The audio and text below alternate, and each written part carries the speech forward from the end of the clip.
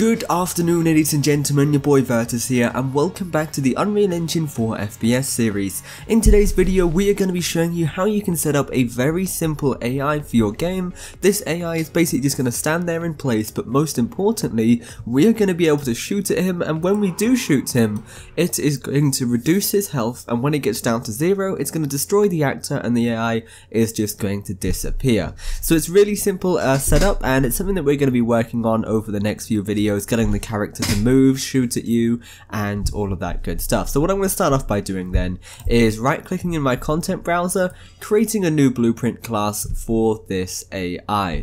So the type that I'm going to work with is going to be simply just a character, and then this character I'm just going to name it simple AI and just leave it at that. Open it up. Give it a couple of seconds to load up, and then from there what we can do is start putting the mesh in for the character.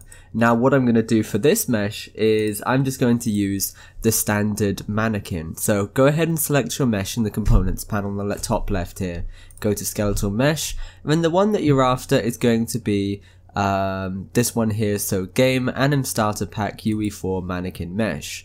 Once you drop that in there, just go ahead and place him all the way down to the bottom of your capsule component here. Make sure his feet are at the very bottom, and if you can as well, just try and scale him down and make sure he's within this little capsule, otherwise it's just not great for collision and stuff. And you also want to make sure you rotate him so he's facing the direction of this arrow here. So if you have to make it nice and easy, just turn on your rotation snapping and then just rotate it 90 degrees this way, and that is pretty much our basic AI character. Now as of right now he doesn't really have a animation blueprint. If you wanted to, you could set one up for him, or you could use one of the pre-built ones. So for example, there should be one in here for the anim starter pack somewhere, so let's see if we can find this. And we don't seem to be able to find it, and the reason why is because we've got the wrong mannequin. So the mannequin you want to use is this one here, the normal game mannequin mesh, and then with this set your anim BP to third person underscore anim BP, and you can see suddenly he comes to life and he starts moving. Now we're not going to be making any changes to this animation blueprint for the time being. For now all we want our AI to do is simply just idle, and that is it. So what we want to do now then is pretty much just place him in our scene just to make sure that he's going to stand there, he doesn't move, and there's nothing like that. So I can see our animations are playing on our AI character, and I'm pretty happy with that. So what I'm going to do now then is I'm going to set up the ability for this to take damage and also for it to have health. I'm not going to worry about it having ammo or anything like that, so simply open up this blueprint you've just created for him, simple AI.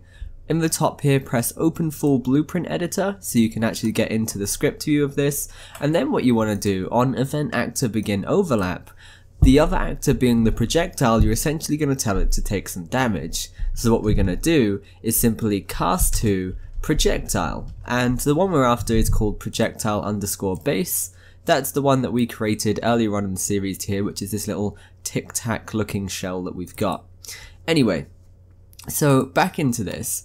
What we're going to do as projectile base, if it collides with this character, we want to tell it to take away some health. We don't currently have a health variable, so in the bottom left here we are going to go ahead and create one.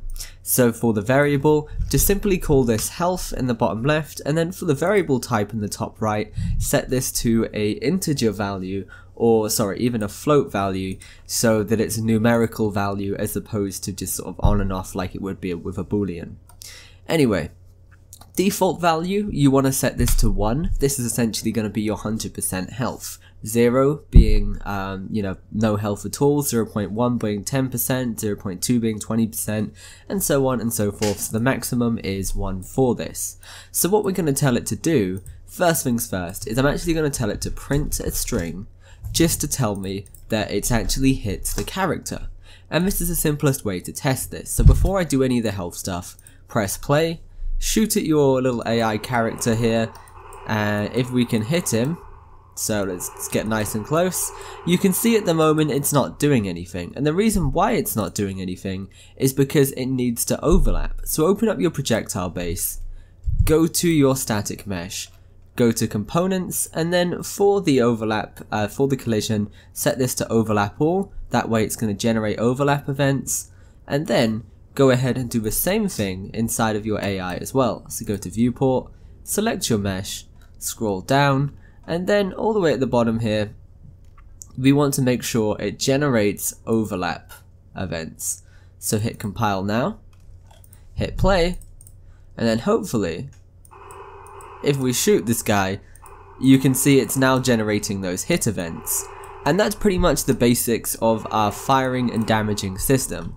So what we need to do now then, when it's being hit, we need to tell it to take away some of that health, and if the health gets below 0, destroy that actor.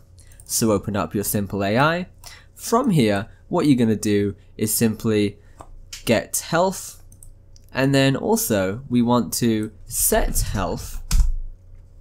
And then what we're going to do is simply float minus float so that we can take away from the original value, and the amount we're going to take away is going to be this value here. So each shot, I'd say we want it to take away 10%, 10% being 0.1, 0.1 being 10% of the maximum value, which is 1.